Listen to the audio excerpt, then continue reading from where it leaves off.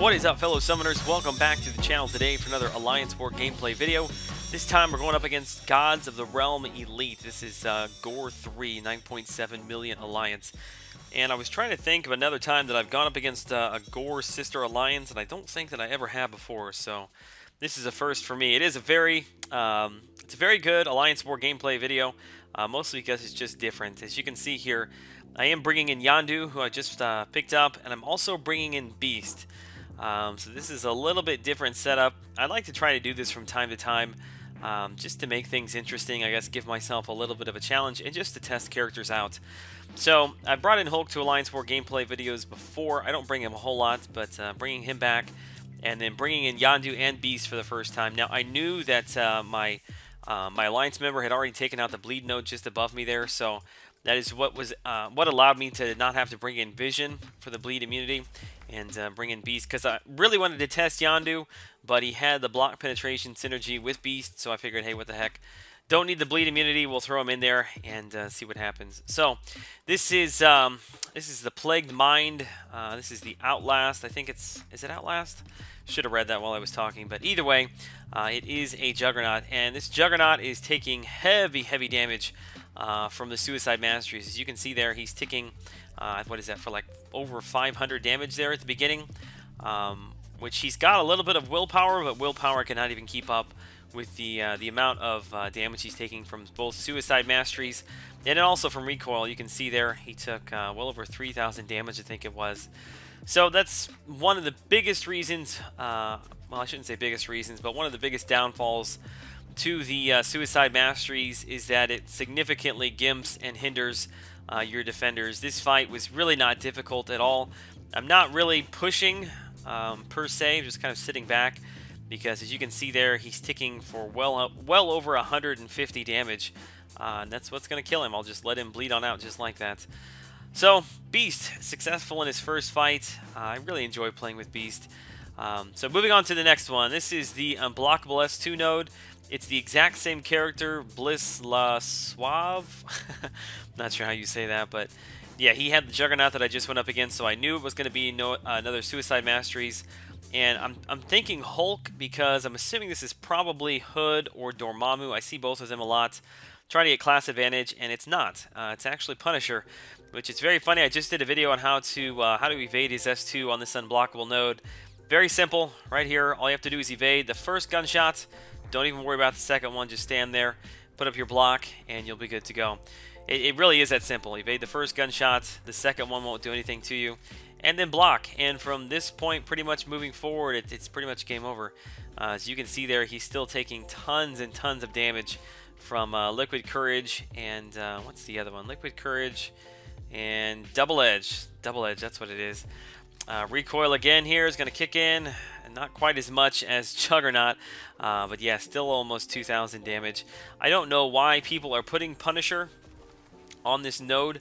You know, if you're having struggles with it, make sure you go into my playlists, watch the it's like the gameplay tip guide playlist, something like that. But I just did a video last week on how to evade some of the characters on Unblockable S2, and Punisher was one of those that I was talking about. But he's really easy to evade. It's not very difficult if you know how to do it. So if you're struggling, make sure you go watch that video. So thankfully I'm able to get through the first two fights fairly easily. Definitely them having Suicide Masteries helped out quite a bit. So moving on now to the Stun Immune node, I definitely wanted to bring in Yondu here. Sometimes I'll see Dormammu. You used to have Ultron on here all the time. Don't really see him anymore. So I thought, you know, maybe Hulk for Dormammu, but no. I'm fairly certain this is probably going to be a Nightcrawler. I would say probably 75% of the time this is Nightcrawler. So I wanted the class advantage to be able to test him out, and thankfully I guessed right here, which it was, I don't know, I'm not really sure how much of a guess it is. It's almost always Nightcrawler, but yeah, I've still got my 20% boost that's active. I've had it going since the Juggernaut fight, so he is hitting a little bit harder because of that. But there's a couple things I wanted to point out, which at the beginning, yeah, Unfazed actually pops in right here, making me unstoppable, so I'm able to attack him and kind of shrug off him hitting me. And then right here it happens again. He evades, Unfazed procs again. I'm immediately able to come back and separate myself a little bit with that S1. Now, my particular playstyle when I'm fighting Nightcrawler, I try my very best to try and push him over into swashbuckling. It's so much easier if you can get him over there. So that's what I'm trying to do here. I'm trying to give myself a little bit of space, trying to get him to evade back.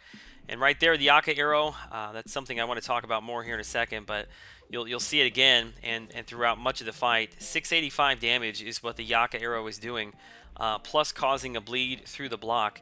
And much of that is due to the increased armor penetration and block penetration that he receives when he's attacking with that Yaka arrow. And then also he's got an additional 400% block. I can't remember if it's block penetration or armor penetration, what it's called. Synergy that he gains with Beast. So for this node, and actually for the next node as well with Thorns, you'll actually see me doing quite a bit of damage through the block, and I'm totally fine with that. But yeah, I am able to get him over into his swashbuckling form. From this point, I'm wanting to try to bait out his S1 because I want to give my S2 a shot here. I know it hits pretty hard. So I hit him once. The Yaka arrow, again, every time you hit, has a chance to cause a bleed. So there you saw it, causes a bleed. And then we come in, 2,000, 4,900, and 6,000-ish, something right there. So yeah, that S2 hit pretty hard. I know I had class advantage and some boosts on, but still, that was what, upwards of about 13, 14,000 damage, something like that. Plus a bleed, so not bad at all. I was feeling very good about that fight with Nightcrawler. All right, moving on to the Thorns node, and this was the big one. I kind of had a gameplay in mind that I wanted to use Yondu for, see if it worked out, and thankfully, as you'll see, it worked out much better than I had even anticipated that it was going to. For a couple different reasons that I'll point out. Now, I assumed this was going to be Mutant. I thought it was going to be Cyclops, but it's Iceman. So I am taking, what is it, Cold Snap, I think is the debuff that I've got on myself right now. But just pay attention to this. With the Yaka arrow, I do not take any Thorns nodes. So there I hit him, 394. Yaka arrow, nothing, 394. So the 217, that's from the Cold Snap. That's nothing. But pretty much with a 5-hit combo, you hit, you start off with a physical attack, and then it alternates to the Yaka arrow, back to the physical attack, back to the Yaka arrow. And the arrow is not triggering any sort of thorns damage on yourself. And in addition to that, because he is bleed immune, the Yaka arrow is also causing armor breaks. And he has a chance to stack those armor breaks whether he's physically hitting him or whether it's through a block. And you'll see right here, 876... 733, 581. This is all block damage because of those armor breaks that I put on him. And all of that damage, I'm not taking any Thorns damage from. So a lot of the times I was doing a 5-hit combo, but really you could do a 4-hit, do a medium, followed by 3 lights. And only 2 of your 4 hits would be subject to the Thorns damage. So yeah, I'm really, really happy with how this fight ended. Most of the damage that you saw me take actually occurred during the Cold Snap debuff that I had.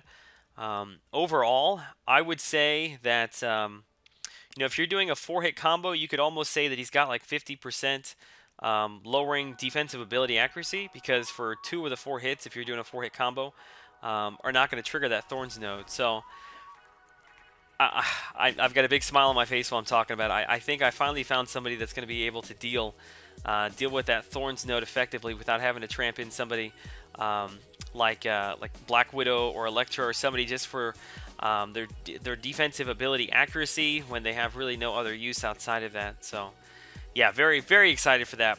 Here, I don't know what I'm looking through. I'm looking through my boosts, I guess. I'm thinking I'm going to bring in Beast. My plan is to get him into his acrobatic form, which is going to significantly lower the power gain from the enemy. The problem that I did not take into consideration is I completely forgot about the timer power draining me every 20 seconds. I'm completely clueless to that fact right now, so I'm just playing normally, trying to bait out specials, waiting to get to my second bar of power. And right here, I should have finished my combo right here. I didn't. Forgot about the power drain, and yeah, I knew at this point I was totally screwed. There was nothing I could do. I was planning on having that power control and didn't have it.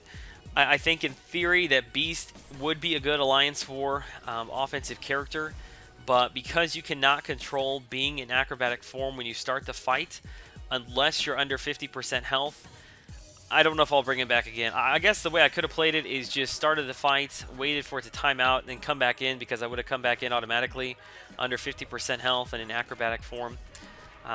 So yeah, I've got to bring back in Yondu. I did heal him up a little bit. The nice thing here is with that S1, the heal block, you can see there, even though I am taking limbo damage, excuse me, I don't really ever have to worry about her getting that regen back, because if I push her into bar of power, I'm just going to slap on the S1 heal block.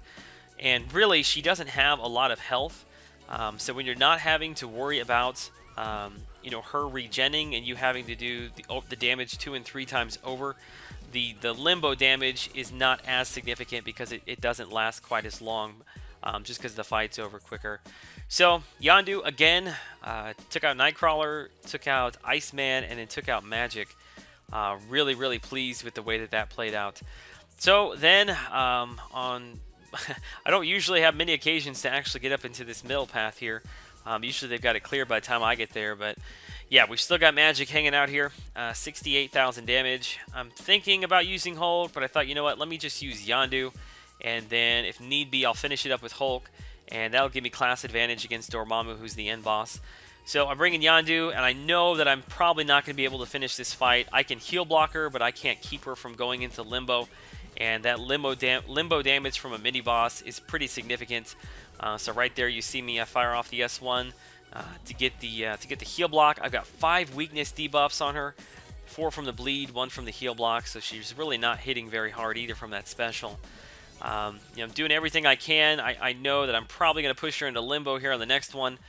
Praying, hoping for a bleed, don't get it, and yeah, there's nothing I can do at this point. She takes me out. But really, I did a fairly good job, I think. If I would have healed him up again, I could have taken Magic out. So he's definitely not a what's the word I'm looking for? He's not necessarily the answer for Magic, but if he is full health, you probably will be able to take Magic out without an issue. It just comes down to how many of those limbos can you live through, and if you're at full health, there's quite a few that you can eat on that. So I come in with Hulk. Hulk is class advantage, have a little bit of a boost. When he's getting the Furies, he's hitting pretty hard. And right here, I'm thinking I'm just going to go for it. Going to get the stun. It's going to have an extra second, and we'll be able to finish her off even through that limbo damage. Man, he hits so hard. I cannot wait to get my hands on a 5-star Awakened Hulk.